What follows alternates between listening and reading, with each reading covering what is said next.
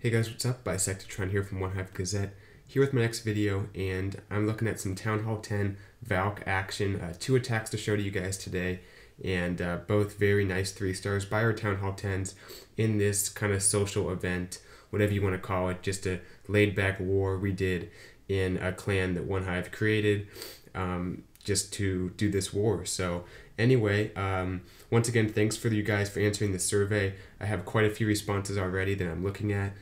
So can't thank you guys enough. That really helps your input. So yeah, thanks for that. But looking at Chaos's attack, comes in here and is lucky that the giant doesn't attract the healers too much, because the healers were initially going to heal the giant, and if that happened, the queen wouldn't have gotten healed up. They would have just stuck on the giant, which has happened to me a ton of times.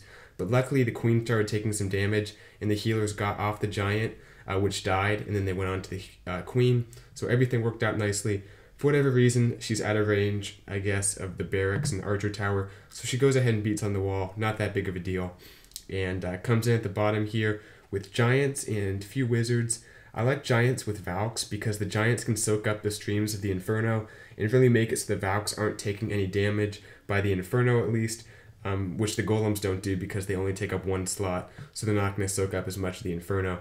But anyway, comes in here with the giants and the king, and kind of an interesting thing happens here. I'm not sure how intentional this was, but a funnel's kind of created because the king, the giants go to the left side for the most part and into the core, and when he sends in his main group of like 12 Valks or however many, 15, I don't know, they go to that little island right there of defenses, and then the jump takes them straight into the core. So the funnel was perfect. I'm not sure how much of that was planned or whatever, but it worked out awesome.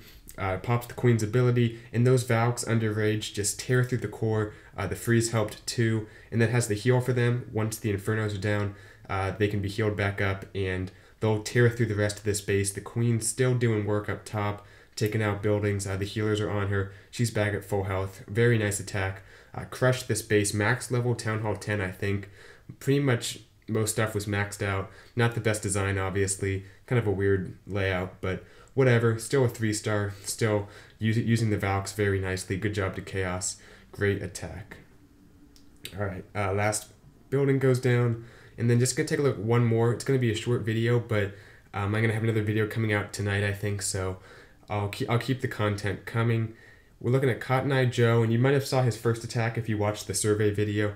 That was the background there. 6-star war. He's a new Town Hall 10 and doesn't even have max heroes for Town Hall 9. So very low level heroes for a Town Hall 10 trying to 3-star another Town Hall 10. Granted, this is kind of a new Town Hall 10 also, but it does have the level 2 Inferno and a level 1 Inferno, plus pretty solid hero levels and max defenses for Town Hall 9.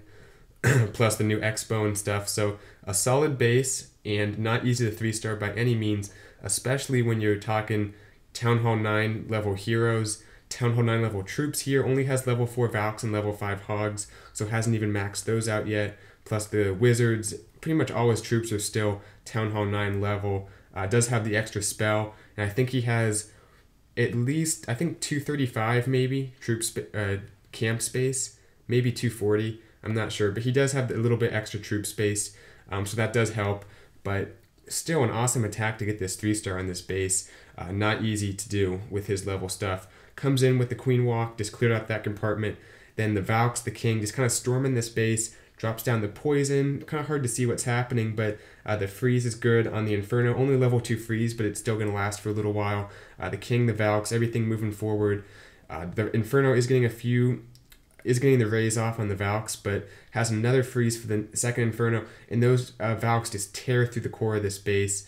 They don't go to that last Inferno for whatever reason, but the Hog deployment was excellent. Comes in with the Hogs, and the Inferno on its own isn't going to do much damage to your Hogs. The only really threat of the Inferno is that it blocks heals, but no other defense was targeting the Hogs, so we just sent them in.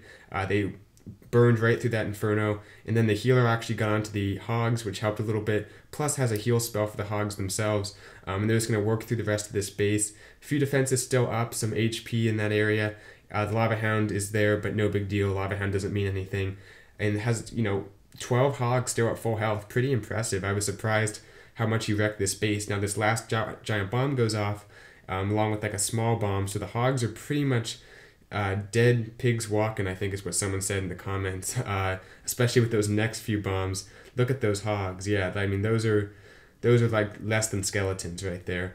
So the Lava Hound actually does start taking them out one by one, because it does like no damage, but it does enough to, you know, take out a hog that's that low health. So that one little shot from it is taking out hogs one by one. It is in the poison, so it's going down, or it's not going down, but it's slowed down at least. So that helps. Kind of a funny ending, because this Lava Hound, which you typically think does like no damage, is one-shotting these hogs. And he was pretty low on time here, but the Queen's coming around, and they're going to get over there. Fortunately, the Queen doesn't lock onto the Hound. She just shoots straight at that army camp, and everything goes okay at the end. Gets the 3-star. Got a little bit tight at the end, but it was an awesome attack. Great deployment. Watch that again if you're a Town Hall 10. That's something to, you know, build off of and learn from. So anyway, thanks for watching the video, guys. Kind of a short one, I know, but I'm going to have more videos coming out. So you guys will see more different type videos. I'm looking at the survey results, so I'm going to use that as kind of a guide for me to know what kind of videos you guys want to see. But I'll go over the results later. If you haven't filled that out, consider doing it. It helps a lot. But anyway, thanks for watching this video, and I'll see you guys in the next one. Bisectatron out.